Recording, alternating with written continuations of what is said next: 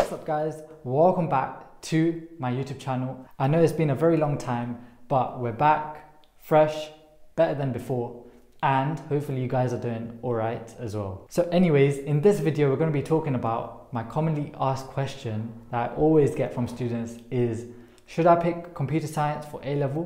Which my answer would be, of course, why not? But obviously this video wouldn't be that long if the simple answer was yes. Hopefully by the end of the video, I've convinced you that picking computer science is the right choice. Before we get started, if this is the first time you're seeing my face on your screen, make sure you're subscribed, make sure you like the video, make sure you share with all your friends. It will really help support the channel and help me create more and better resources for you guys. So the most commonly asked question that I always get from students is that, do I need GCSE computer science in order to do A-level? My answer to that would be, firstly, check with your school the entry requirements for the subject. So most schools that I know of, you need a minimum of grade 6 or above in either GCSE computer science or GCSE maths. These two subjects, you need at least above grade 6. They say 6, but maybe they've changed it to 7, who knows. So make sure you double check with your school, and let me give you a quick warning. So basically, if you're getting a grade 6 right now for your GCSE computer science, that should be a clear indication that you need to be working 10 times harder than students that have got grade 8s and 9s. This should be a clear indication that you shouldn't waste your time in the summer and instead get cracking on with the weaker areas that you feel that you need to put your work in. So for example, if you struggle with paper 2 is the coding aspect. You need to get better at coding. The best ways to get better at coding is by going on YouTube. Go and select one of them. I'll have a few in the description box, but you need to use your own initiative and get better at coding. And the best way to practice is by watching these videos, and usually in these videos they'll ask you to do some coding, which you need to pause the video and have a go at yourself. So for example, they might be asking you to create a calculator app, or for example, maybe a snake game. You need to be actively learning, and project-based learning is the best learning in my opinion for coding. If you're someone that's not willing to put the hard work required to do well at A-level GCSE, then do everyone a favor and just don't pick it. Because at the end of the day, computer science is a competitive sport, which you need to be working hard to get the best grades possible. Firstly, if you've never coded before in your life, I need you guys to use this summer and learn coding. Python is the best language to learn because it's used everywhere. It's used for most tasks, most important tasks anyway. So learn Python in the summer, because when it comes to end of year 12, you're going to be asked to do a programming project, which is 20% of your course. Afterwards, I basically need you guys to go on the website and see that there's topic-wise notes and topic-wise exam questions and answers to those exam questions. I don't need you guys to relearn it, but I need you guys to actually be familiar with the style that you get taught. Because again, you haven't done it for GCSE, so you don't know what type of questions come up, what you learn, the syllabus. The summer should be the time that you learn what is required of you A-level computer science. The next big question students always have is that, why should I pick A-level computer science?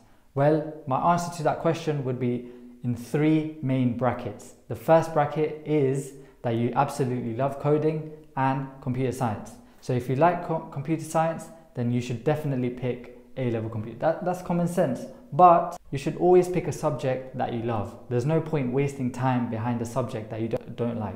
If you find that when you're doing the homework and you're doing the task that you like it and time's flying really quickly, then this is the right subject for you. The second reason why most students pick computer science is because it helps them with the degree in the future. So if that's one of you, that's a valid point. However, you need to bear in mind that you're not just picking computer science for the sake of picking it. You need to actually be actively learning, actively engaging in the activities and learning. One thing that I do want to add that not a lot of teachers explain or tell is that you need to be powerful in maths. You should be picking A-level maths with A-level computer science because they are both required to get into the top universities. For example, Russell Group, they require A-level maths and A-level computer science. And if you want to go really high to an even good university, you need to be picking A-level further maths as well. A-level maths, A-level computer science, A-level further maths is the best trio if you want to go to Oxford or Cambridge. Now, the next big question that students often have is what is included in the A-level computer science specification? Well, there are two papers, paper 1, paper 2. It's very, very similar to GCSE. You should be familiar with it. Paper 1 is theoretical side, paper 2 is practical side. What I mean by this is that paper 1 has topics, for example, CPU topics, database topics, network topic. On the screen, you should see left side for the GCSE specification, right side for the A-level specification. You can clearly see the differences. Again, if you want an in-detail video of what you need to learn, what you need to know to get a better head start, let me know and I'll create that for you. Again, calculators are not allowed in any of these papers. These papers are out of 140 marks each, so that's a total of 280, and that is worth 80% of your A-level course. However, the next 20% comes from the programming project. This is any project that you want. You need to create it using one of the programming languages that OCR recommend. This project typically starts the end of year 12, and between that summer you need to be preparing for that project, and it ends in April, just before when the exam starts. So here is the lesson structure. In year 1, you typically be covering these topics. Web technologies, you need to learn HTML and CSS and JavaScript. These three, I'd make sure that you learn this summer. In year 2, there are less subjects because you need to be focusing on the programming project. Something that I'd like to add is that teaching style is very different compared to what you're used to with GCSE. GCSE, you'd be spoon-fed everything with the teachers. They will tell you to do this, they'll give you worksheets, they will tell you to do this, that, and the other. But for A-level, you need to become more and more independent and start learning yourself. Usually you have independent study sessions in school. You should not be wasting the time and playing games. You should be studying ahead. One thing is, timing is very poor in typical A-level computer science course. Typically, teachers can't teach and the course content is so much that they don't have time to finish it by the end of the year, and they basically skim read the topics. So this is where you need to be going home and checking what do I know, what do I not know, and spending time accordingly. The teachers aren't going to come home and tell you do this question, do this subject, I haven't done this, so on. So make sure you're using your own initiative. You need to be on top of things from day 1. Don't procrastinate and keep saying, oh, I'll do it later, I'll do it later. No, do it now and be sure to use the summer wisely. Fair, you need a break, obviously. I mean, you did your GCSEs just now, but you also need to be preparing ahead.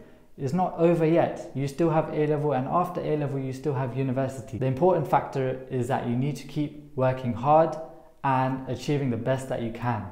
So, if you found this video useful, be sure to like, subscribe, and so on. If there's anything that I've missed, be sure to write it down in the comment section. If you're going to be doing A-level computer science, I suggest that you're subscribed right now, and again, I'll be going over much more detailed topics in the future. Anyways, good luck for results day. Hopefully you get the grades that you deserve, and hopefully you have a great summer break, and I'll see you later.